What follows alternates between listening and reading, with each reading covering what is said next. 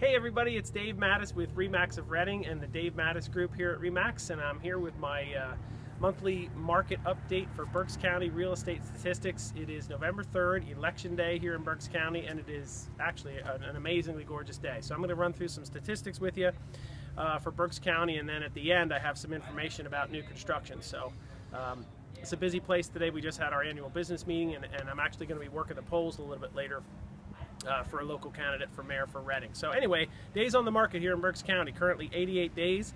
This time of year last year it was 95 days, so that's a slight improvement. Listings, 2,645 listings on the market currently, which was 3,017 in 2014 this time. So that currently represents 7.3 months worth of inventory, which is actually pretty good. We call that the absorption rate. And that does include new construction. So if you took new construction out of there, the absorption rate would be even lower, probably around 6 months, which is a very balanced market. So we're actually reaching the point where it could, eventually flip over to a seller's market if things continue. So far this year, we've sold 3,361 houses.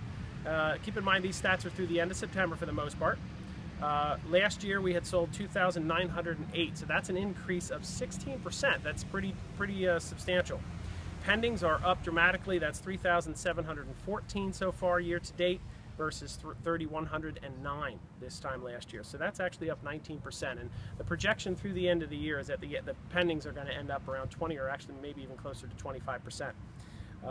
The average sold price down a little bit right now at about 164, 293. That's down about 1%. We do expect it by the time the year is over to be up maybe just 1 or 2% from last year by the time we have the whole year completed.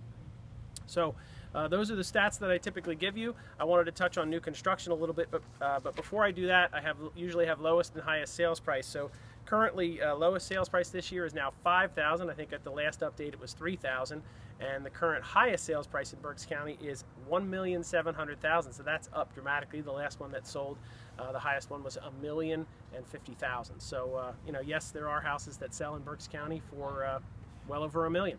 So last statistic I want to cover for you is new construction. This is just to sort of touch on the kind of where we are today versus where new construction was in the boom years. So in 2002 in Berks County we sold 1,185 new construction homes.